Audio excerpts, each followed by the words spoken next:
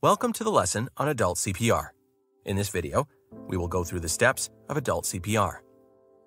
CPR is comprised of chest compressions, airway management, and rescue breathing.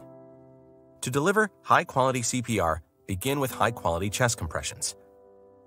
Compressing the chest circulates blood to the brain and the heart.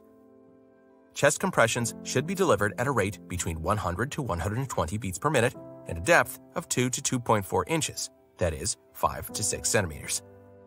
To provide CPR to any adult, the first thing to do is to make sure the scene and area around the individual is safe. Then tap them and talk loudly, "Are you okay?" Yell for help. Use a cell phone to call 911 or EMS, and send a bystander to get an AED.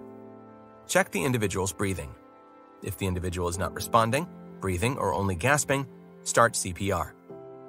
Give 30 compressions at a rate of 100 to 120 beats per minute and at a depth between 2 to 2.4 inches, that is, 5 to 6 centimeters. Let the chest rise back up before the next compression. Open the airway to give 2 breaths. This concludes our lesson on Adult CPR. Next, we'll discuss compressions.